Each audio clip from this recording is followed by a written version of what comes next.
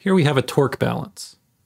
This has a meter stick with 3 masses attached as shown, with quantities as specified in our problem statement. We want to find what mass 3 is in order to balance this out. We also want to find the normal reaction force at the fulcrum here when our system is balanced. Let's start by identifying what we care about and what we're going to draw a free body diagram for. It seems to me that drawing a free body diagram for the ruler or the meter stick itself is the right choice, because that will include our normal force here as well as the mass from our unknown mass object 3. I'm going to start with this free body diagram and say this will be my free body diagram for the stick. What we'll do is we'll draw the body, and with the body, we will include relevant dimensions. Here's my body.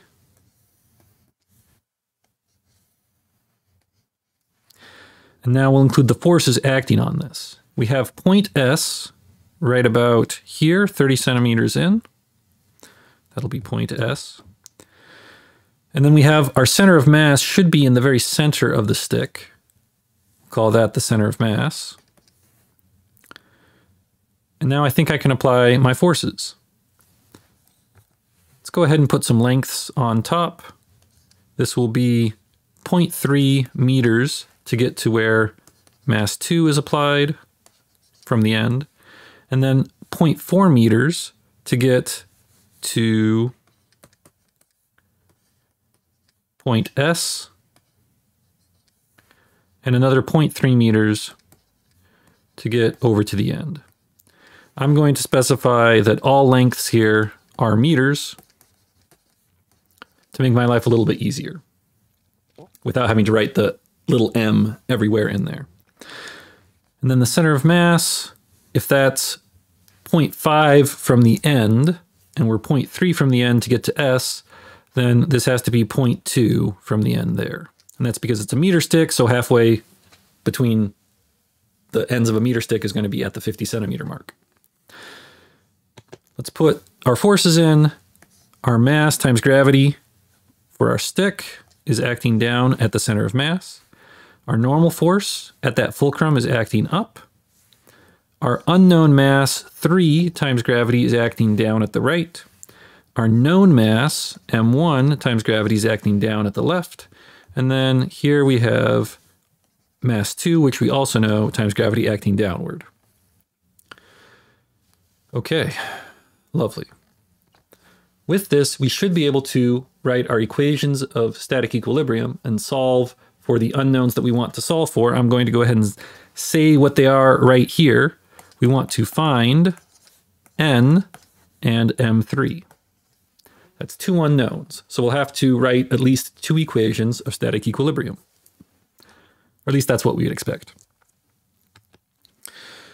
Let's start with the torque equation. And the reason why I'm starting with the torque equation is because I have 2 unknowns. If I choose my fulcrum correctly, or I choose my point to consider my torques about, I can have one of these forces not appear. And that way I can have one equation, one unknown. If I don't want to think about it, that's fine. I can just write equations and I should be able to solve multiple equations for multiple unknowns. But ideally, I'd prefer to solve one equation, one unknown, if that's possible. I'll sum my torques about point S, calling counterclockwise positive, and those sum to 0. This is an equation of static equilibrium. And I do this so that that unknown force N will not appear because it's acting directly on there. It has no tendency to spin about that point, summing the torques about point S. Now we think about what the distances are and what the tendency to rotate. M1G is trying to rotate counterclockwise, which is positive, and it is 0.3 plus 0.4 or 0.7 meters away. That'll be 0.7 meters of lever arm, perpendicular lever arm, times M1G, plus my M2 is 0.4 away, so 0.4 meters times M2G, plus 0.2 meters for the center of mass times msg minus, because all of those were trying to go counterclockwise, this m3g is trying to go clockwise about the point I'm considering, point S. So it ends up as a negative. Its lever arm is 0.3 meters times the unknown m3g. And those all sum to 0. This is one equation with one unknown in it. We can solve this for the unknown. It seems like I can divide everything by gravity. And now we can move the m3 times 0.3 to the other side and divide by the 0.3, leaving us with an equation that is m3 is equal to 0.7 m1 plus 0.4 m2 plus 0.2 ms divided by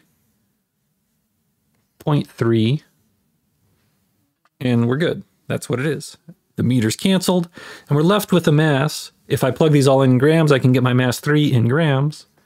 That says my mass 3 is equal to 317 grams. That's one of the things we were trying to find. The second thing is the normal force. For that, I'll need another equation, and luckily I can write one. I will write the sums of the forces in the y direction are equal to 0. We'll call up positive, and now we can say that upwards, the normal force is acting, and everything else is acting downward. So I can say normal force minus all these other things is equal to 0, or I can just move all the negatives to the other side initially and say whatever's going up, the normal force, has to equal whatever's pulling this thing down, m1g plus m2g plus m3g, and I might be tempted to factor out the g since it's g times all of these things, plus msg.